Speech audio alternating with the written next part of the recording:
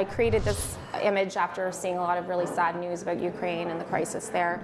And it's supposed to represent a Ukrainian woman whose culture and people are under attack. Obviously very sad, but I didn't want her to look hopeless, because one thing about the Ukrainian people that has been so inspirational to me is just how hard they're fighting for their culture. Tell me about the flowers and the fact that some of them are falling. Yeah, flowers are meant to represent, and the braid are meant to represent the Ukrainian culture.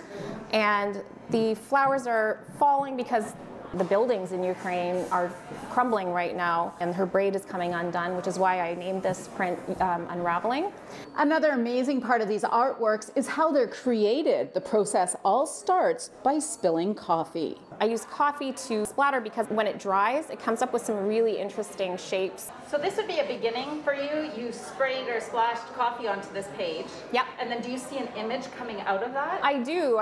So sometimes it takes me a few days, sometimes a few weeks. I'll just like prop it up and kind of just, as I'm walking by, see what first comes to my eye. But yeah, I think for this one I have an idea already what I'd like to do. What do you think this will be? I think this will be a mother bird with feeding a baby bird. Where do you see this?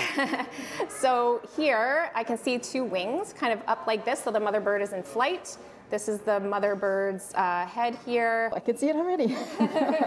That was fast. And the baby here with a little bit of a nest. This painting is a way to actually fundraise, which I'm really excited about for the Ukrainian people. And so far I've been able to raise $500. 100% of the proceeds are going to the Red Cross.